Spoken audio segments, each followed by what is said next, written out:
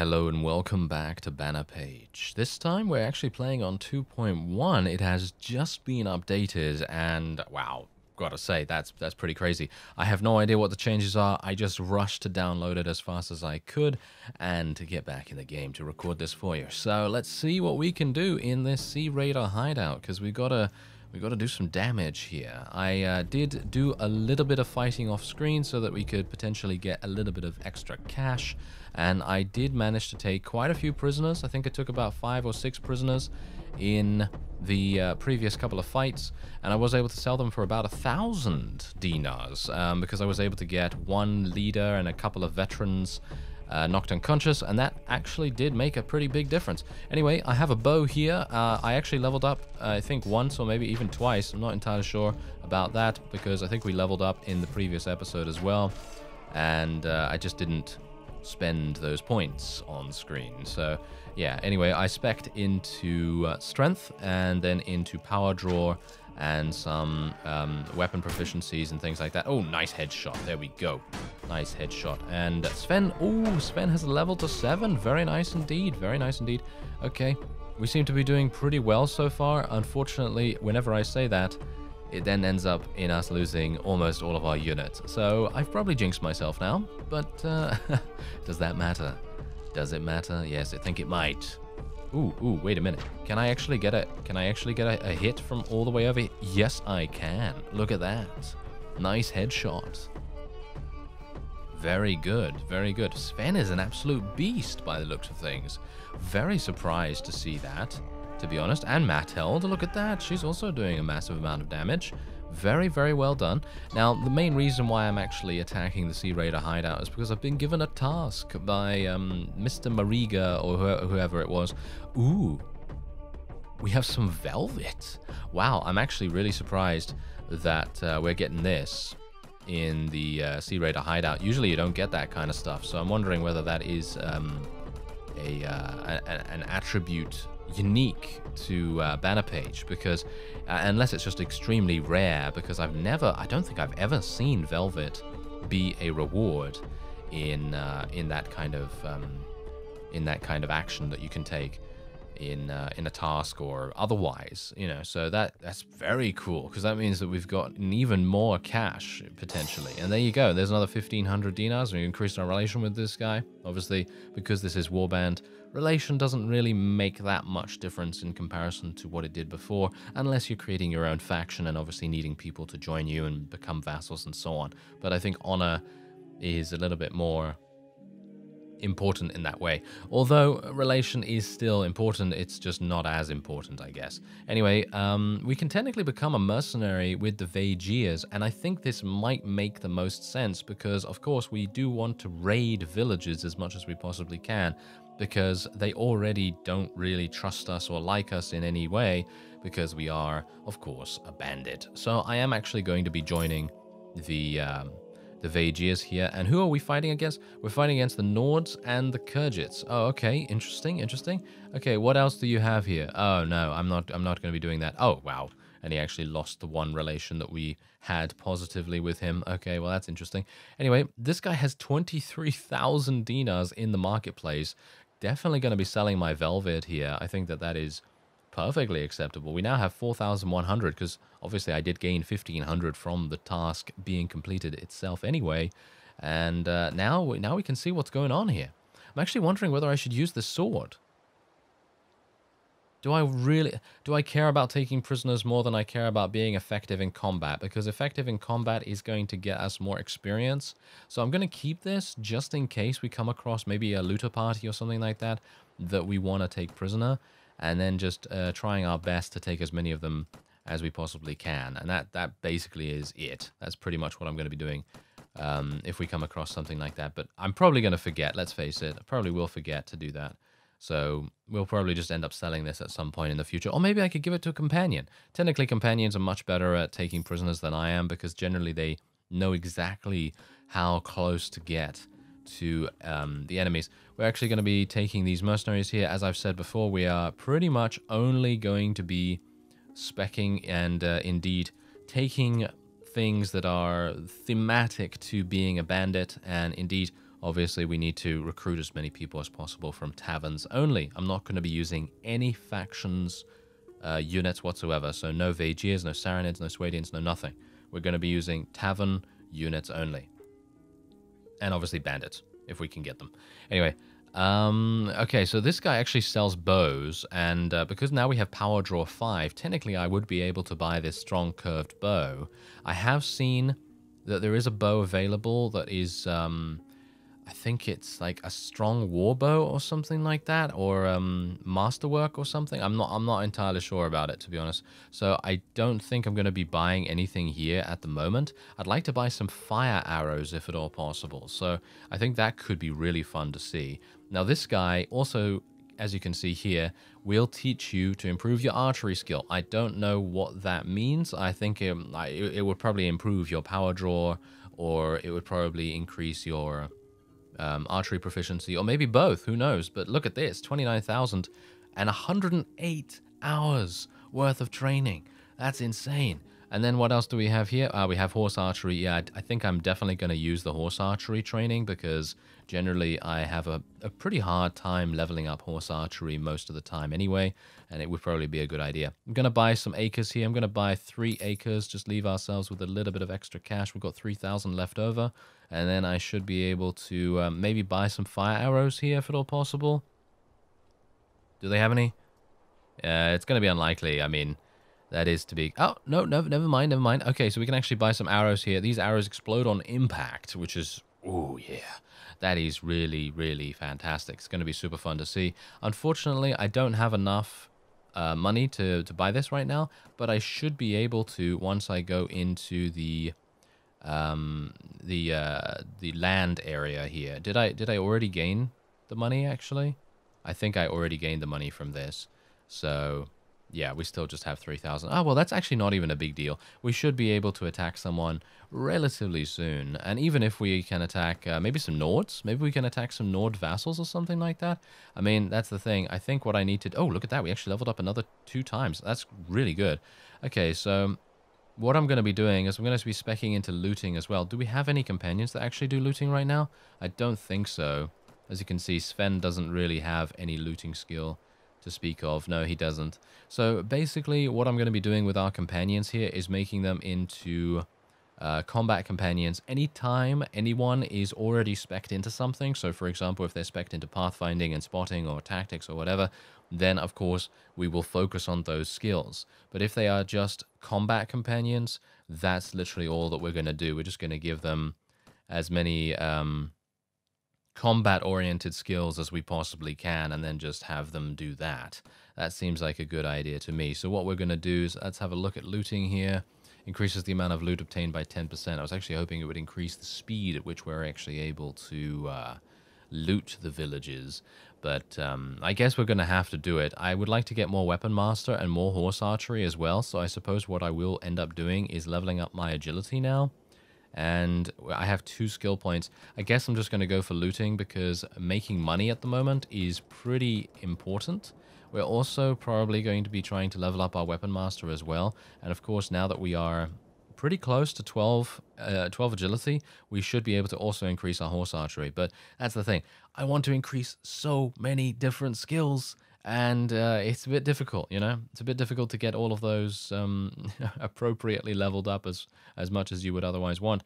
Are these guys literally stopping the siege to attack? Oh, no, they didn't stop the siege. They're actually taking it. They took it pretty easily, actually. What I'm actually going to do here is I am hopefully not... Ooh... Yeah, this is maybe problematic. I'm not entirely sure. Do you think I could... he's going to get in there, isn't he? Yeah, he's going to get in there. I was actually hoping to fight in the daytime. I'm not a big fan, in Warband at least, of fighting in the night, because it's usually very dark. And it's going to be quite hard to see. So I'm hopeful that maybe I'll be able to... do you think I can fight this guy? He's got 9 Nord warriors, 13 trained footmen. It's highly unlikely I'm going to be able to defeat him with my small army here of relatively low-tier units. I mean, let's actually just take a quick look at these guys. Okay, well, they've got some amazing throwing skill. I actually wonder, do they have throwing weapons? Yes, they do. Very nice. That's going to be very powerful, but it really depends. Ooh, hello there. Oh, yes. Do you want to fight me now? No, see. Of course they don't want to fight now. All right, so let's go over here and raid that village. And who knows, maybe someone will appear out of nowhere and decide to attack us. All right, so it looks like we were actually able to do this. And look at that. We have some significant gains here in terms of the cash that we can otherwise make from all of these goods. And hopefully we'll be able to sell it all at nearby Rivercheg without being, without being attacked in retaliation for this. Most of this is actually food, which is pretty cool. All right, let's make my way back to Rivercheg then and see what I can do here. And now we're going to sell it all and see exactly what's going on. So let's have a look. Okay, so Lordly Ale, I mean, literally, all of this is going to sell for such a huge amount. I mean, I could have sold the fine wine as well. We might as well sell the fine wine now. Why not? And let's sell all the salt. Technically, I could go to a variety of different places and actually sell these for probably a little more because, of course, as time goes on, as you sell more and more of the same type of good, you are going to be losing a little bit of the cost or a little bit of the price. But there you go. There's 4,200 from that raid. Very nicely done indeed. And now I should be able to buy even more acres. I'm going to buy another 3 acres. And we're going to go in here and buy these exploding arrows.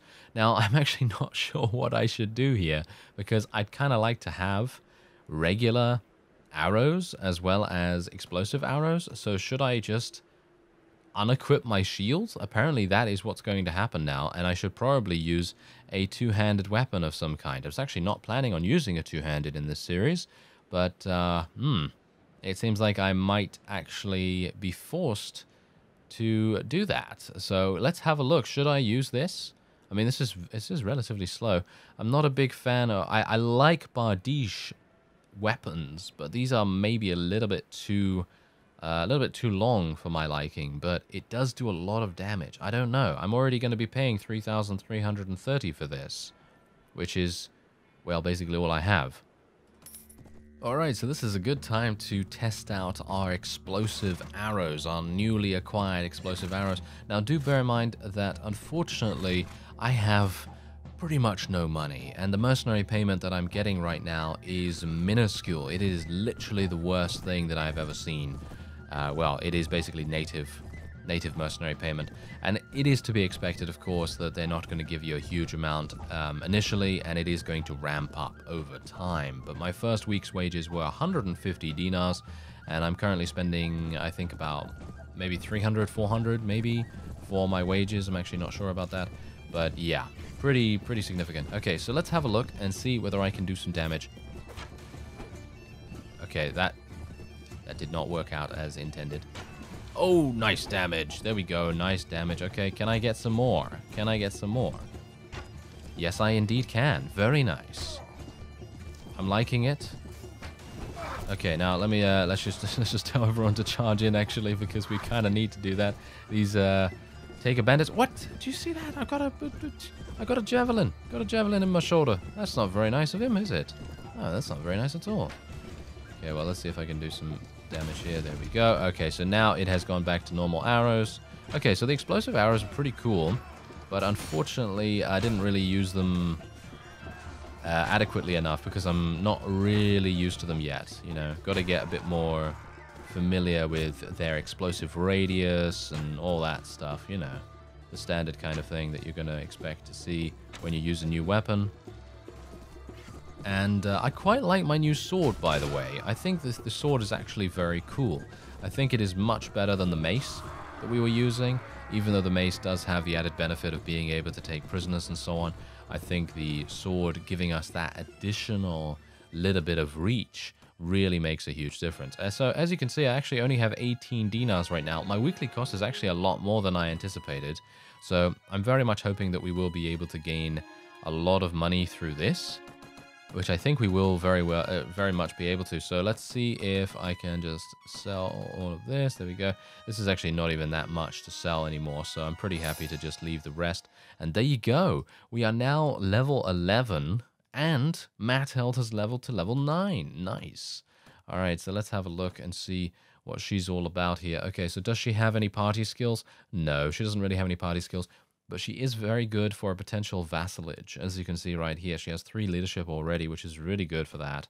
And otherwise, we're just going to level up her power strike so that she can get even more kills. That's what we want from her. And we'll try to level up a couple of extra people here as well. Okay, let's go over to Rivercheck here and see if I can sell the loot.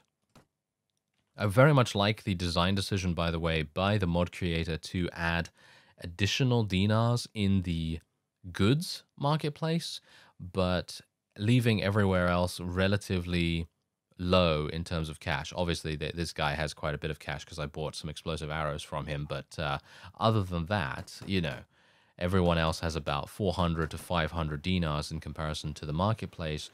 The goods marketplace, that is, that usually has a pretty significant amount of cash by default, which I think is really good. All right, so we're going to be selling this now, even though I said that I might keep it, but I'm going to sell it because it's just generally not really doing much for us at the moment, and I kind of feel like it's just wasting space, making us a little bit slower as well, because obviously the more loot you have, the slower you're going to move on the world map unless you have a good amount of horses. And that reminds me, I do need to get some more horses. Maybe I can buy some, although I think they are actually quite expensive as it is, and we only have about 600 or so. Yeah, how many acres do I actually have here? I own 11 acres in this town right now, so that should be a pretty significant amount of cash every 2 weeks. And that's the main reason why I'm doing it, because it is exponential in its growth. It is not just going to give you a flat value every single time. If you continue investing in this one town again and again and again, it will eventually give you so much money that you don't have to worry about it any further, and hopefully that's how it's going to work out. Ooh, now what do we have here? Oh yeah, I was actually just running around trying to find some additional... Oh wow. This guy was actually the fellow... Is this the guy that I raided the village of? I thought it was another fellow. Oh, well, never mind. Anyway, this guy apparently was the owner of the village that we raided earlier on.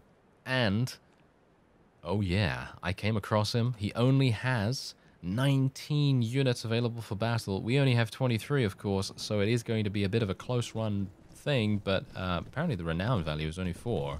So I'm actually wondering whether that is indeed the case, whether he has anything that's actually that strong, but...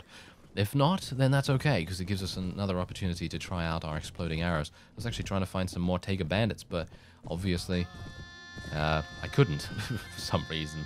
I guess they were either relatively too fast for me, or they were too close to other units, and I was actually trying to restore my HP a little bit, because as you can no doubt tell, I'm actually still injured from the previous fight, and I think a number of our companions are also kind of injured. So I have to be very careful here. I'm playing very much like a Kurgit at the moment, because we're playing a horse archer, and I don't think that's really going to work out too well for us, maybe, at the moment, because we're up against Nords, which are pretty good units, very defensive. And there we go. Did we really kill him? Oh wow, that's pretty amazing. Okay, happy with that. Now let's see if I can do some damage with my horse archery here. I basically just want to get my ranged units trying to hit them as much as possible. So if I can face the Nords away from my forces and direct their shields over to me, then that's a win. You know, that's a win in my book. Okay, so unfortunately my levy archers are pretty awful, so I'm just going to tell my cavalry to charge in, tell my infantry to charge in. Hopefully my archers will continue to support us, and hopefully this will be a nice and easy win for us. Unfortunately, my my mounted skills are pretty awful. Usually I'm going to have to get very much used to playing in Warband again, because it's been a while. It's very different in Bannerlord to fight on horseback. That's why it took me a bit of time to actually get used to Bannerlord and its combat system, because it has much more weight behind it. You wait around a little bit longer for everything to happen. So, you know, for example, boom, I can just literally swipe like that very easily in Warband, but in Bannerlord it is a much more thoughtful affair, shall we say. So it makes things a little bit more... You gotta be thinking ahead a little bit whenever you attack, because you don't want to mess up and get yourself killed. Anyway, let's see if we can... okay, nothing apparently. Yes, that was a pretty fruitless exercise, wasn't it? Yes, absolutely. Anyway, there you go. We're actually here at the moment, and maybe I can make my way back to Rivercheck. I believe I just received word as well, by the way, that my acres that I have ownership over have given me some cash. So I wouldn't mind going over there and seeing what's going on. Let's actually level these guys up into Mercenary Horsemen. Sven is leveling up like no one's business, isn't he? Look at him. He's leveled up again. I mean, he's not like level 1 or anything. So, you know, he's got to get a couple of kills to be able to level up. So it's pretty nice. Anyway, let's go here. And did I actually get my cash? Did I actually get my cash right now? It doesn't seem like it. I'm not entirely sure what's going on with that. Wait a minute. Maybe I can... Yeah, my honor rating is now minus 40. I think it was minus 40 before. I just didn't see that. Okay, so let's have a look here. We're going to have a look at weekly budget. No, that's fine. Company overview? No, that's not going to help me. Okay, wait a minute. I'm trying to find... my balance sheet. There we go. So this is my current balance right here. I have 1,287 in Rivercheck. I'm actually wondering whether I can collect it somehow. Is there another way that I can collect it? Because as far as I'm aware, it was just to go in here. But I'm not entirely sure. Maybe I just have to wait a little bit longer. Anyway, that's going to be it for this episode. I thank you very much for watching, and I will see you next time.